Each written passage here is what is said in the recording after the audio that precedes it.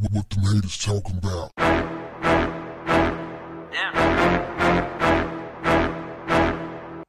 What's up, family? On one end of the phone was Columbus County Sheriff Jody Green.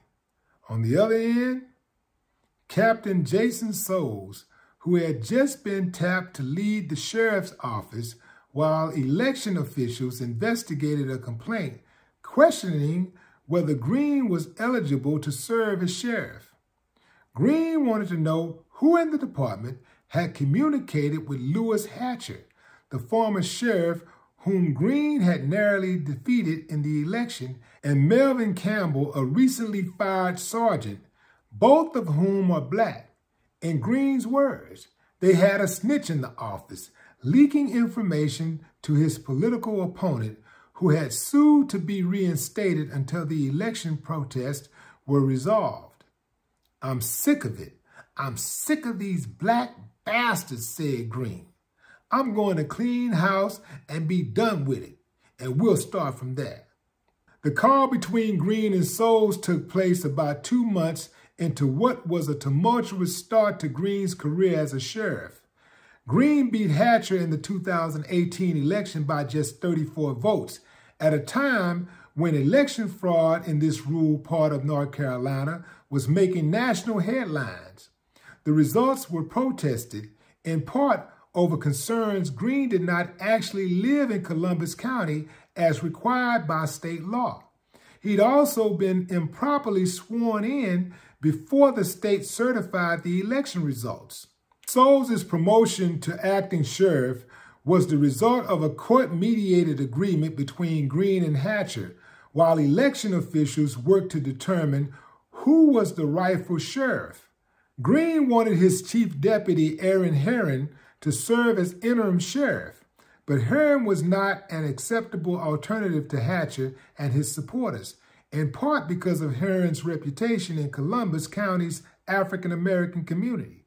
Herron was arrested in 2015, forget this fam, punching a handcuffed black man in the face.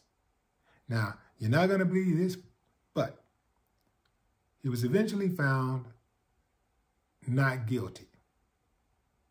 But that did little to quell the concerns in the black community about how this guy moves within the black community.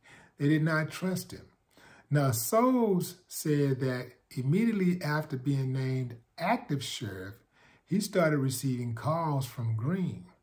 Green telling him how he did not trust the black cops and, how he wanted to fire all of them.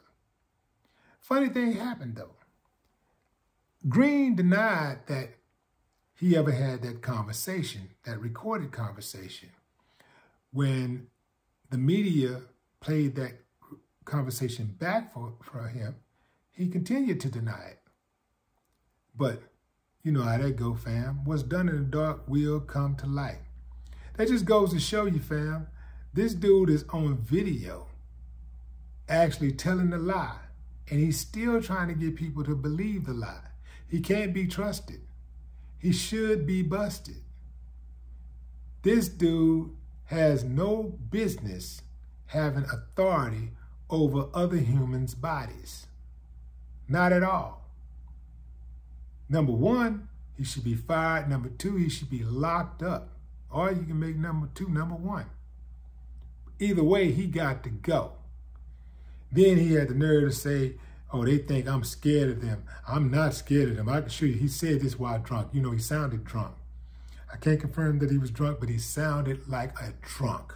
And I would not put it past him, because there are a whole lot of cops that come to work drunk and hot. That's right. They popping pills just like the youngsters popping pills. They on that lean, they on that cocaine, they on that crack, they on that meth, they on that alcohol. Just like everybody else that do it.